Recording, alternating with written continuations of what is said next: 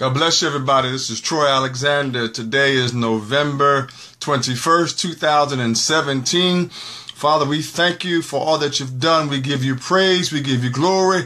And we tell you thank you. No matter what's happening, we tell you thank you right now in Jesus' name.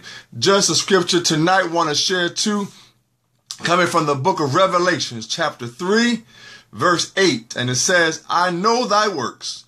Behold, I have set before thee an open door, and no man can shut it. But thou hast a little strength, and hast kept my word, and hast not denied my name. The second verse, I'm coming from St. John chapter 10, verse 9, and it says, I am the door. By me, if any man enter in, he shall be saved, and shall go in out, and find pasture. Number one, stop trying to build it when what you need is already there. God said, I have set before you an open door, and no man, nobody can stop what God has already ordained. God said, your promise has already been written. God said, I just need you to get up and walk through the door. Stop trying to fix this and fix that when God said it's already done. God said it's already in place. Everything. He said, I am the way, the truth, what? And the light. Listen, everything that you need, God is. Number two, when you know where the access point is, get up and walk through it. When you know what you need is, go to that. The Lord said, I am the door. Walk through me. Hold on to me. Give me praise. Whatever it is, I am what you need. God said, I am what? That I am. That's what he told Moses in the burning bush.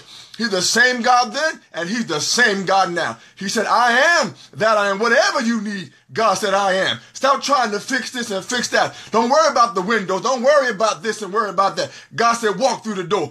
When you get through the door, everything gonna be in place. As a matter of fact, God said, I got places for you that you ain't even built. I got wells for you that you didn't even dig. God said, it's already being done for you. When you get there, it's already in place. Number three, this house, which is God's promise, has been founded upon a rock, which means that the storms and the wind has no power against it. And I got word for it. Go with me to Matthew chapter 7, verse 24 and 25. God said, because it was founded upon a rock, God said the winds blew and the waves came, but you know what? It didn't have no power and authority.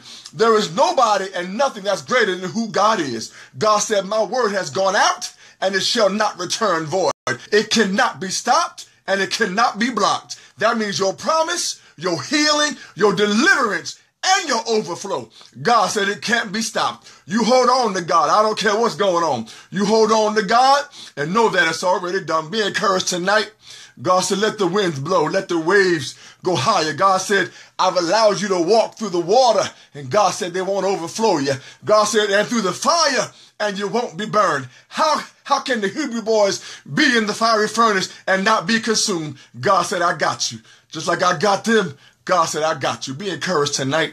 Know that God is with you and know that he has already made the way. He said, I've set before you an open door.